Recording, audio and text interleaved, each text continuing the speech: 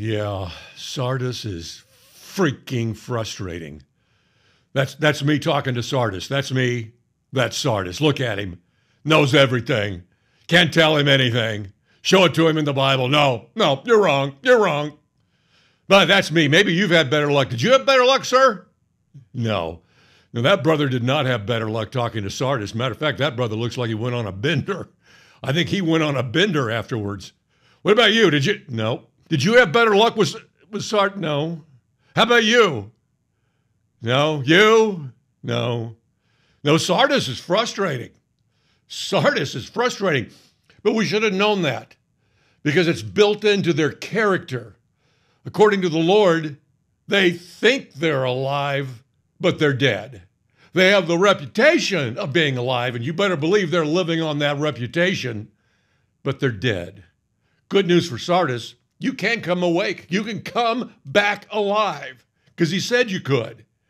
If you won't wake up, which means you can wake up, still hope for them. The problem with Sardis is they don't know they're Sardis. You can't convince them of it. Oh, we're not Sardis. Are you kidding me? Please. Yeah. So it's frustrating. We knew going in it's going to be frustrating, and it is. Before I continue with what I really want to talk about, a couple things real quick. I want to thank a viewer, Not Sure, 1582, I believe was their handle, said a verse that is very supportive of the white horse rider being the church. It's out of 1 John 5. Really a good find. Listen to this.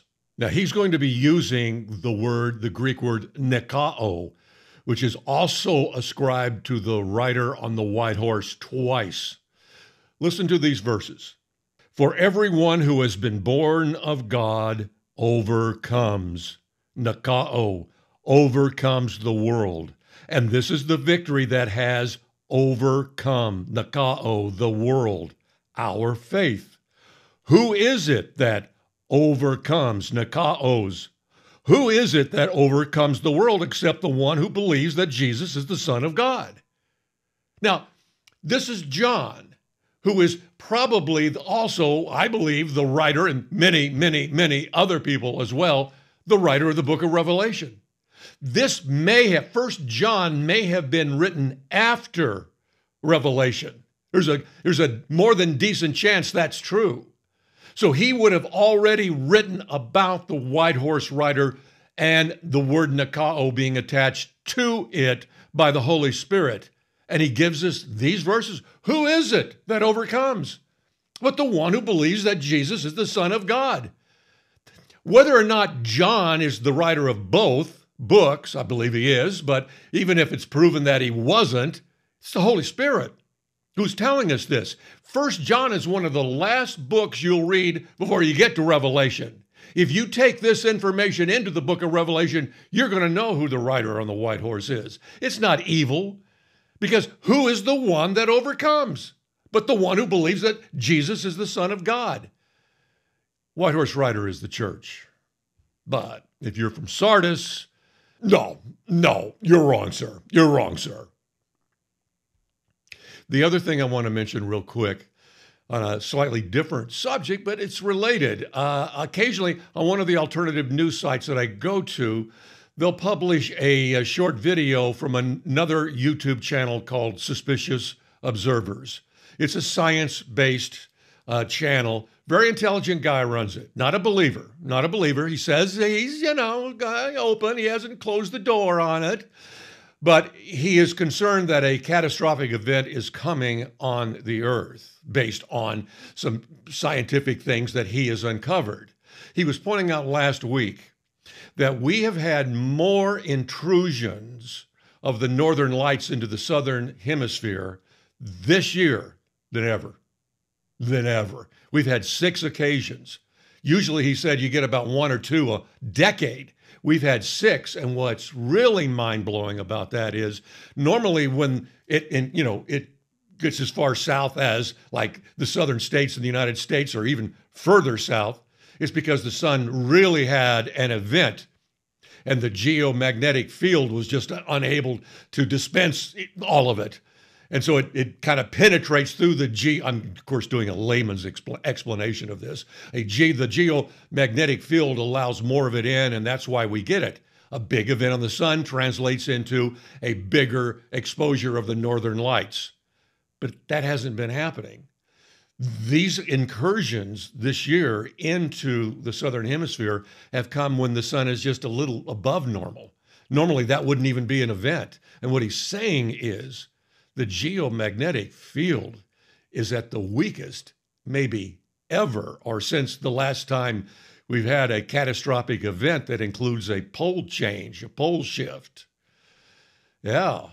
Listen, when a scientific situation, like who tells us follow the science? The powers that be are constantly telling us, Christians and religious freaks follow the science. Well, here's some science, and they're not following it. No one's talking about it. I mentioned that to my barber, who's a Christian, and she said, well, they may not be talking about it because they're probably the ones that are causing the weakening of the geomagnetic field. Hadn't thought of that. Point is, anything's possible. I do not believe that's a coincidence at this particular time that the geomagnetic field is dangerously weak. I won't be surprised if that plays a role. The point is, we have so many things to watch for right now. I mean, we are in a high watch time with political events. We're looking for that next sign. Yeah, that one right there. I don't know if it's figurative or literal or alluding to Isaiah 17, but we're watching all of that. And yet, when you walk into your church on Sunday, it's like none of this is going on. It's like they show no sign that they understand that we are in a very surreal time in human history. It's lost on them. I remember growing up, when I grew up in the 50s and 60s, you still got, believe me, a truckload of World War II movies. That's what you're going to watch on TV and in the movies. And I remember one where, I can't remember exactly, it was a guy, who was American, who was over in Europe fighting, gets lost from his company or his unit. They've had some sort of, a combat, and he wakes up. He's not sure where he is. He's trying to find, rambles around in the valleys and hills of Europe somewhere, and he stumbles upon a farmhouse, and the family there sees that he's been injured, and they get him food and a Band-Aid around his head, and he slowly, through broken English, talking with them, realizes they don't know World War II is happening. They don't know they're just a few miles from it. It's coming their way. They're completely oblivious. That's the church. That's the church. All of this stuff going on. And you go to your church, and they sing a couple of songs. The senior pastor comes bounding out on stage like everything is fine. It's a glorious day. I want to thank everybody for being here at the First Church of Oblivion. If this is your first time, would you take the time to fill out our visitor's card? We just want to send you a little thank you. We're not going to put any pressure on you. You're our guest. We want to take care of you today. And, off and on, he's going to give you a nice prepared little sermon, a couple more songs, a little offering, and then an extra long prayer, a needlessly long prayer at the very end, and you're done. And then you go back into reality, and it's totally different. That's Sardis for you, folks. And they're tough to deal with, and they won't change. Those of you who have not turned back to the Olivet Discourse, the reason you haven't is they taught it out of you. They knocked it out of you with their worthless teaching. You're talking about the church who doesn't even realize we're in the tribulation and have been for nearly 2,000 years. I'm not coming up with that. Jesus said it in the Olivet Discourse. When you see the army surrounding Jerusalem and it's about to come down, then there will be great tribulation, unlike anything that's ever happened. And that tribulation continues. And then he says, right before his coming, immediately after the tribulation of those days. He's not saying the tribulation ends. It's going to continue on. What he's saying, those days are coming to an end. Those days, the church age is a huge event is about to happen in the middle of this tribulation period. That's why it's immediately followed by the sun will not give its light, moon turns to blood, and all of that, because something strange is happening. There's war in heaven. Satan is being cast out of earth. The Lord is going to appear and take his church. And then it continues on. The world with Satan without any access to the heavens or the air, confined to the earth, and all kinds of things are going to happen. Church sees the tribulation hasn't even started yet. And you can't convince them otherwise, even when you show them that's what Jesus said. I was talking to one of my sister's friends. It's not my friend, it's Crazy Carolyn.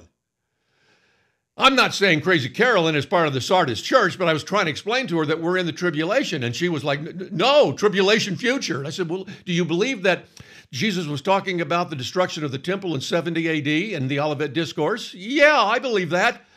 Well, look what he says. The tribulation began back then. And she looked at it and went, tribulation future. I said, look, he says immediately after the tribulation of those days, that's when he's showing up for the church. And she looked at it and went, tribulation future. That's what she's taught. She got so flustered, she finally just threw back her head and started screeching like a bird. Yeah, like that, for like 10 minutes. She couldn't handle it. Now, I don't think she's from Sardis. No, she's not from Sardis. She's a nice lady and she'll get it. But Sardis won't. Sardis will not. You can't teach them. War in heaven. Folks, it is such an important thing in the book of Revelation and in the Olivet Discourse, and the church has turned their back on it. You'll never hear it mentioned because they're unaware of it. They don't want to be aware of it. It won't fit their narrative. Here's what I wish had happened. Here's my ideal scenario. I wish when we came into the faith, which would have been December 2007 for me. That's when the Lord reached down into the sewer I was living in and pulled me out, hosed me off, and made me a new person in him, forgiven, washed in the blood of the Lord. All glory to the Father for sending the Son. Who would have done that for me? Only he. You may have come into the church, to the faith similarly or differently, but you came in, and I wish when we all did, the church was still in the fact-finding phase of eschatology. When you and I came in, we were given a prefabricated school of thought. Here, we're pre-trib, or here, we're some other school of thought. Oh, okay, all right, and here's how we got there. Here's what it consists of. This is now yours. And, like me, you may have kicked the tires on some other, schools of thought and everything, but you kind of settle on the one they gave you, and okay, that's it. I wish they hadn't reached that point. They were still in the fact-finding phase, like a crime investigation. Before it goes to the DA, they're just getting the facts. Wouldn't that have been great? The church doesn't have a scenario in their mind. They don't have a narrative that they're trying to get you to believe. They're trying to find the truth. And let's say in my perfect scenario that they have at that point already discovered that war in heaven is big. It's big in Revelation and it's big at the Olivet Discourse. They understand that stars falling from heaven are in fact Satan and the angels. That's the result of war in heaven. So they got that part of it right. This would have been so helpful to you and me and the church. So you go to church and your pastor's talking about, I just came back from a convention, we're continuing on. We know that war in heaven is important, that if we can just figure out where that happens in the great timeline, then we can start adding events behind it or in front of it, or maybe it's the end, who knows. But if we know that if we can kind of hone in on war in heaven, we'll really have something. But we're going to keep looking because it's a big deal to Jesus at the Olivet Discourse, so we know it's a big deal. We're just trying to figure it all out. And later he comes back to the church, had some more discussions with fellow theologians, and he says, well, what's kind of interesting is that we're seeing that when Jesus talks about the war in heaven, it's very similar to the events at the sixth seal, where war in heaven also shows up. It's different in chapter 12, when it's really fully discussed, and you get the most information in chapter 12 of the book of Revelation. Seems a little different. Now we know there's only going to be one war in heaven. Listen, we all agree on that. That's the only thing that makes sense. But we're trying to figure out why we see it in chapter 6 and the sixth seal. The sixth seal continues into chapter 7, and then there's like chapters 8, 9, 10, 11, And then we're back at war in heaven in chapter 12, when we're trying to figure out, well, why is that? What is it that we're not seeing about the structure of the book of Revelation? Because at the sixth seal, the war in heaven kind of brings about what appears to be an ending. There's this big group of people from all nations, which certainly looks like the church, and we're told that God will dry all their tears and that the Lamb will lead them to living waters and that crowd will serve him day and night in his glorious, who knows how big temple. And everything is fine. It's kind of the Bible's version of, and they lived happily ever after. It looks like an ending. And I kind of thought it was the ending, says your pastor, who's looking for the facts, trying to come to the truth of the book of Revelation and the Olivet Discourse. But in chapter 12, Satan gets thrown down at war in heaven, and he continues on.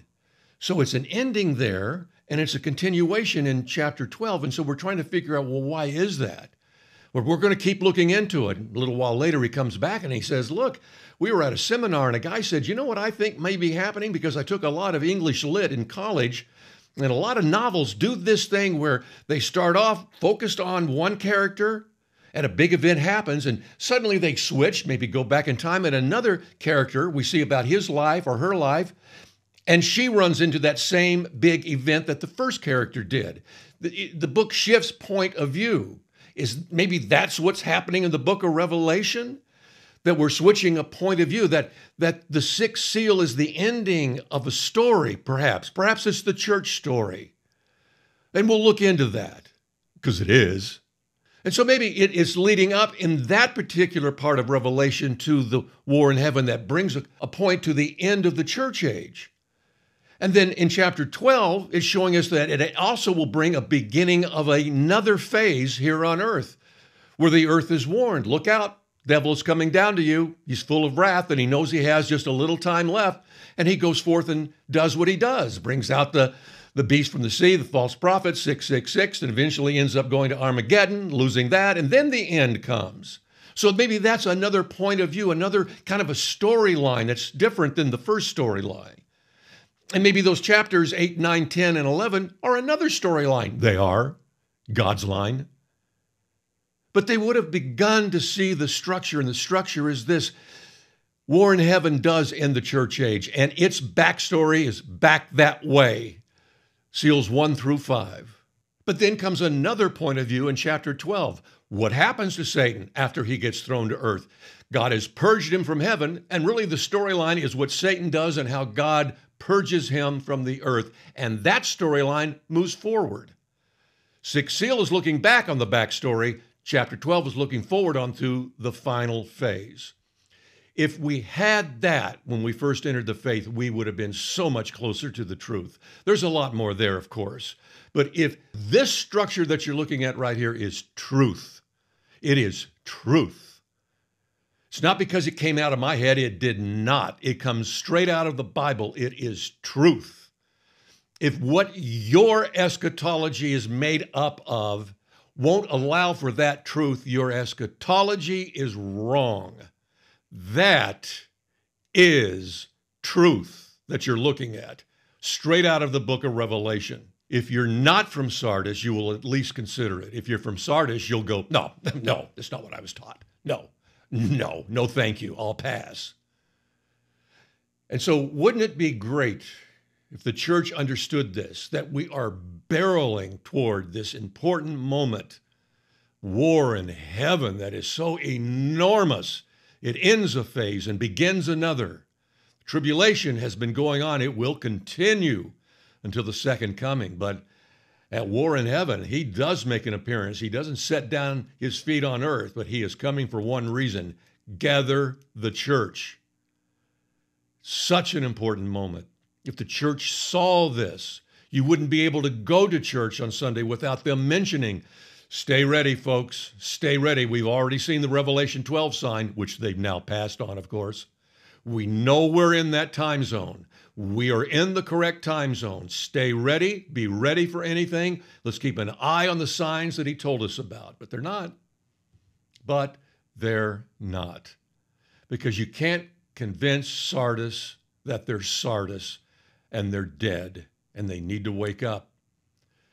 Last thing I'll say about war in heaven in this particular episode is this. It's kind of an interesting idea. We'll see how it plays out.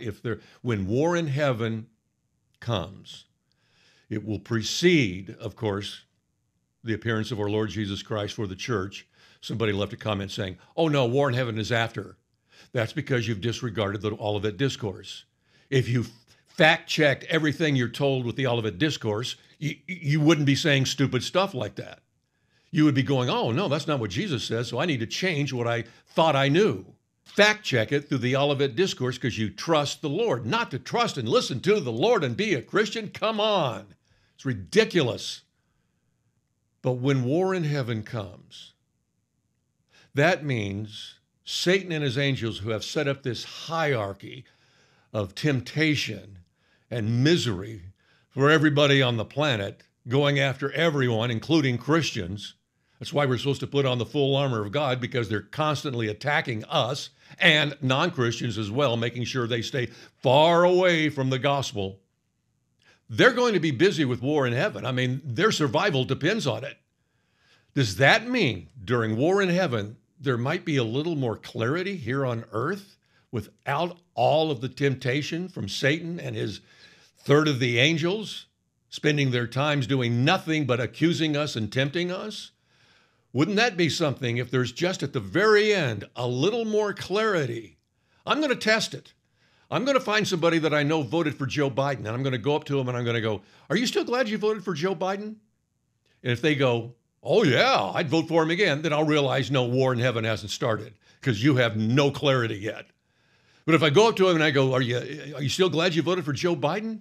You know, I don't know what I was thinking. No, I wouldn't vote for Joe. I don't know why. Then I'd go with war in heaven. I'll run around, war in heaven. It could be amazing. We'll see. But we're entering into something that we don't know. We see it's coming, but we don't really know. We kind of know, but we don't really know. And wouldn't it be so helpful if the church was bolstering us? Every time you went to church, you heard more and more about it. That becomes contagious. But that's not the case. And so we make do. You're going to have to do it on your own. You're going to have to fight through the nonchalance of the church to get to the truth. In the next episode, this is my plan.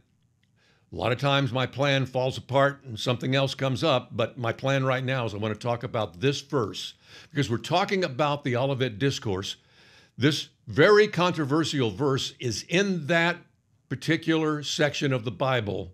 And once again, the church has no clue what this is all about. I want to talk about that in our next episode, if there is a next episode, because war in heaven is imminent. God bless you, brothers and sisters.